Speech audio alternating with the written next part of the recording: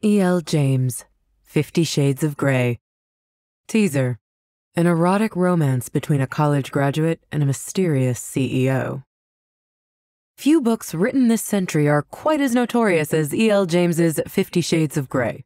Few books have sold as many copies either. The 50 Shades trilogy as a whole has sold more than 100 million. All in all, it's not bad for a project that started out as fan fiction. After a few reworkings, James self-published it in 2011 and achieved sudden and unexpected success. Mainstream published vintage books picked it up in 2012 and sales soared. The highly successful movie franchise began in 2015. And, why is it notorious? Well, because despite being a huge mainstream hit, it's BDSM erotica.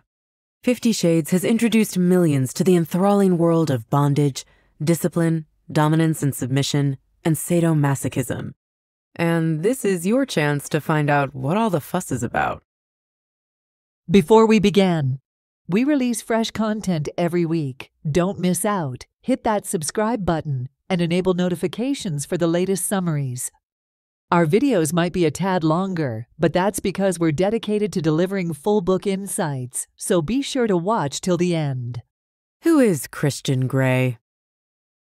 Anastasia Steele, Anna to her friends, is nearly 22 and about to graduate from Washington State University, Vancouver. She has pale skin, brown hair, and big blue eyes. She's bookish and shy and has gotten used to living in the shadow of her gorgeous, vivacious roommate, Kate. But she's prettier than she thinks she is, and nobody can quite understand why she's never had a boyfriend. Today, she's doing Kate yet another favor. Kate, a student journalist, has been working for months to secure an interview with the enigmatic young businessman who will speak at their graduation ceremony, Christian Grey, CEO of Grey Enterprises Holdings Incorporated. But Kate is ill, so Anna will have to drive to Seattle and interview him in her place.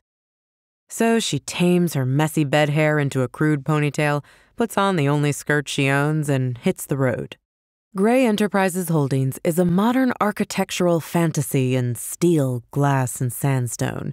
His assistants are all meticulously presented young women. Anna is hugely intimidated, and her heart is in her mouth as she approaches Mr. Grey's office, and she stumbles in the doorway and falls.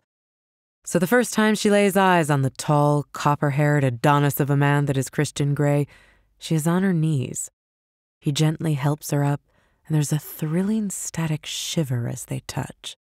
Anna nervously stutters out Kate's questions, hypnotized by Grey's intense yet somehow playful gaze. His answers are all about the importance of control and discipline. Anna is enthralled. Part of her wants to run. Back at home, Kate is thrilled by the intriguing answers Anna has elicited from this notorious recluse, and Anna heads off to work at the local hardware store.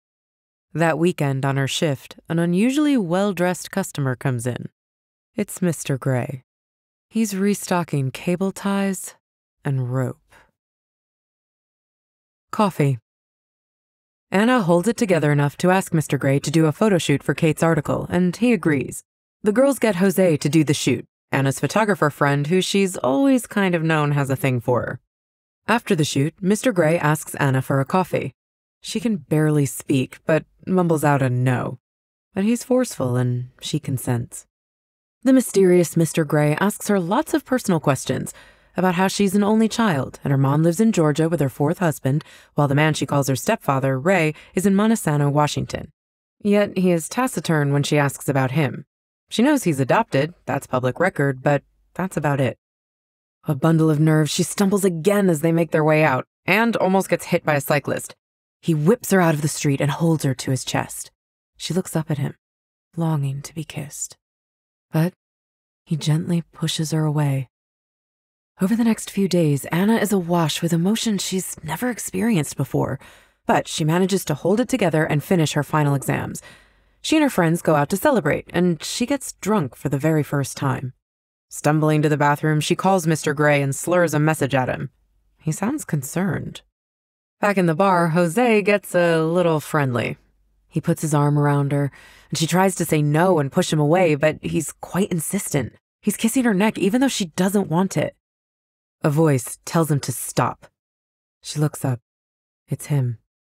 Christian Grey has tracked her phone and found her, concerned about her drunken call. He's brought his brother Elliot along too, who immediately joins Kate on the dance floor. Grey takes her back to his suite and into his bed. They sleep next to each other chastely. The next day, they finally get to talking. He rejected her before, he explains, because although he's drawn to her, he's not the romantic type. But he suggests he can explain more about his particular predilections back in Seattle. Anna is confused but intrigued and agrees.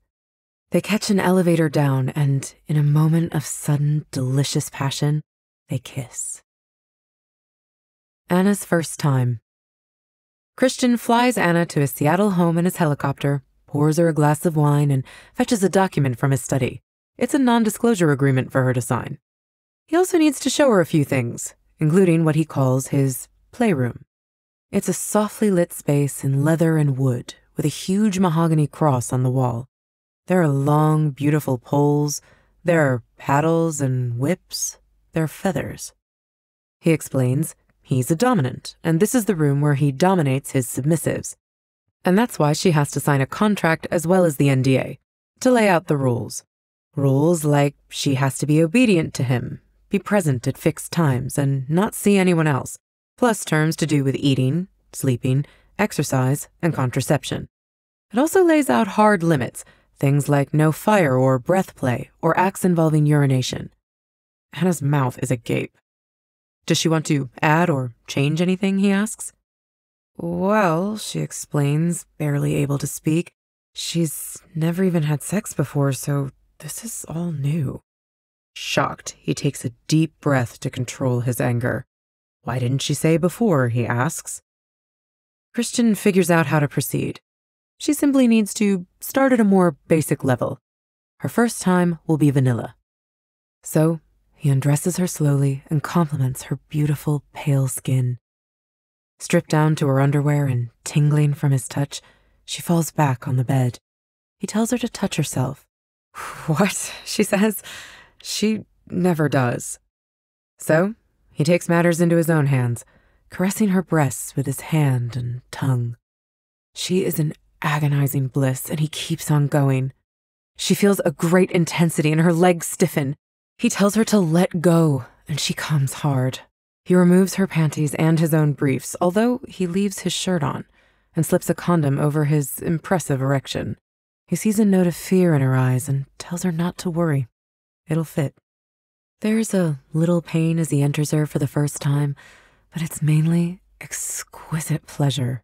At her second orgasm, he comes too, calling out her name as he finishes deep inside her. They fall asleep together. Christian the Enigma. It's been a night of firsts for Christian as well as Anna. Despite his sexual experience, he's never slept alongside a partner before. In fact, he's never had vanilla sex either. Over time, their relationship deepens, and Anna learns a little more about the smolderingly intense and mysterious man who has taken her virginity. Now 27, his first sexual encounter was with an older woman, a friend of his mother's, at the age of just 15, a relationship in which he was submissive and she was dominant. Anna is horrified, but Christian assures her it was all fine. They're still in touch, in fact, as friends and business partners. Anna is not reassured. Soon enough, the time comes for Christian to deliver the speech at her graduation, and Anna isn't sure how they should act together in public. But the minxish Kate introduces Christian to Anna's stepfather as Anna's boyfriend.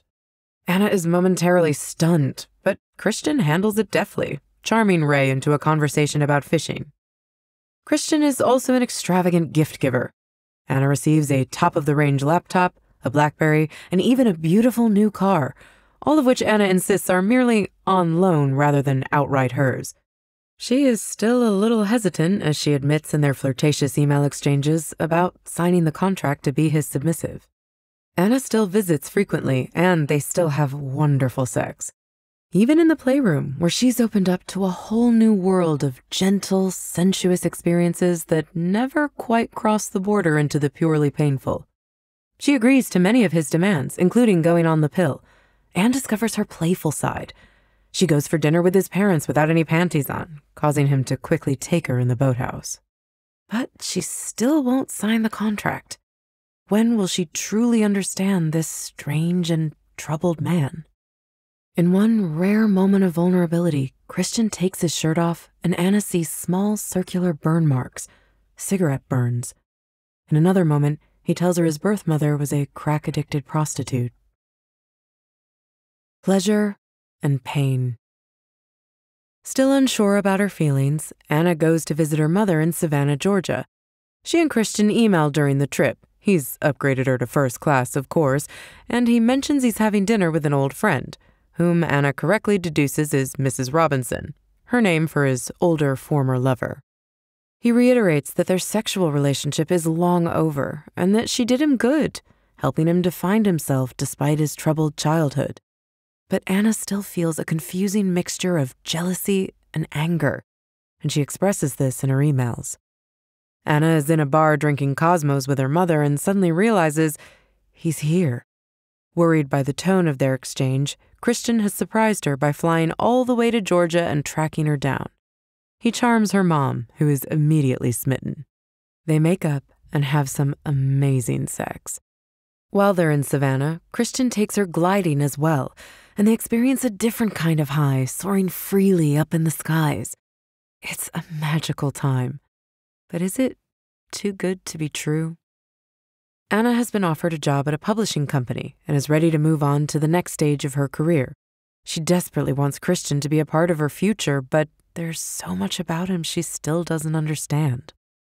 Back in Seattle, there are highs and lows in the playroom. Anna is in new fits of ecstasy when Christian blindfolds her and works her over with all manner of sensory tools, while the beautiful strains of the Renaissance choral composer Thomas Tallis sings sweetly in her ears. But when talk turns back to the contract, they know it's decision time. Christian still hasn't fully shown Anna what being a submissive means, and she finally agrees to find out. He bends her over a bench and whips her 6 times with a belt. The first couple of whips she takes. The sensation of screaming out feels good. But after that, it simply hurts. She is in agony by whip number 6. Agony without the ecstasy. So that's what it's like? That's what truly gets Christian Grey off? He can see how she feels and looks devastated. He looks even worse when she says she's in love with him, because he knows what's coming. She leaves, fleeing back home. She collapses on her bed, distraught. The physical pain vies with her emotional torture. It's over.